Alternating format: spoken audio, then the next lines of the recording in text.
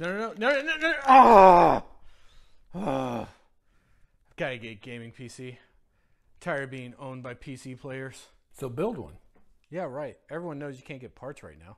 I mean, GPUs are a little hard to come by, but there's plenty on the used markets, and they'll... No. All the tech tubers and Reddit peeps said you can't get parts right now. That's it. I mean, the 5950X is hard to find. Nope. Can't be done. Okay, bet. Don't do that again, boomer. All right, fine. Let's start off with the Ryzen 3600. It's 6 cores and good for gaming, and looky there. In stock. Yeah, but what about 5000 series Ryzen?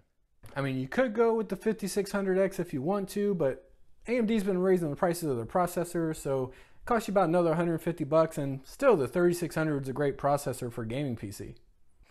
Got lucky. Fine. Motherboard, let's go B550. Taking a look, MSI Mag Bazooka, plenty of inputs, BIOS flashback, and oh yeah, available. Let's see what else we got here. We got the T-Force Dark, 3600 megahertz, 16 gig, dual channel, of course. Okay, but that isn't everything you need. No, you're right. So let's go with some storage. How about this T-Force Cadera, 1 terabyte to get you started. An Aries Game PC processor, 650 watts. We'll go semi-modular here. And how about this PVO Prodigy Black Micro ATX case? Has nice RGB and great airflow in the front. Yeah. Well, aren't you missing something important? Right. Graphics card. Let's go with a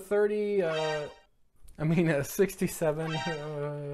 Ha! Told you. Ha! No, you idiot. We'll just go for something like a RX 570 off of eBay. It's used, it's 4 gigabytes of VRAM, but it's plenty enough to get you going. And then when the stock comes back for GPUs, like I said, we'll go ahead and we'll do an upgrade at that point. Yeah, but this stuff's old and I don't know how to put it together. And look, these components are still really good. And if you need help building it, check out the PinkyTech Discord server. Link in the description below. I mean, you could run some benchmarks or something. Benchmarks? Again with the... Roll the benchmarks. I'm done with this.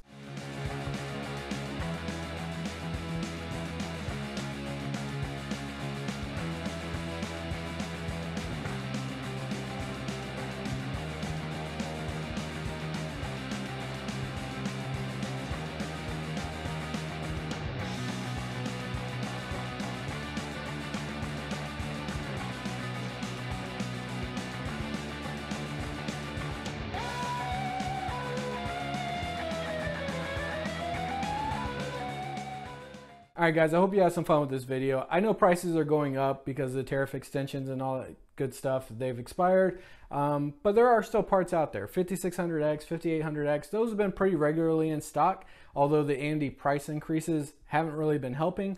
But the Intel processors, the 10 series especially, they're still out there, plenty viable for gaming PCs right now. You could go 11th gen. I don't recommend the i7 and i9 11th gens, but the i5s are actually pretty okay, so I might have to take back what I said in this video up here somewhere. But there's still plenty of parts out there where you can build yourself a great gaming PC for under $1,000. Yes, you're going to have to wait on some of the higher end graphics cards, you know, Newegg Shuffle, EVGA Q system, all that good stuff. But if this video helped you out at all, or if you enjoyed it, make sure to hit that like and subscribe button. If you didn't, hit the dislike button. Fine. Once again, you're at the end of the video. You might as well have just hit the like button. If you think I got it wrong, or if in your country things are different, make sure to leave a comment down below so we can have a discussion. And as always, guys, I appreciate you watching, and I'll see you in the next video.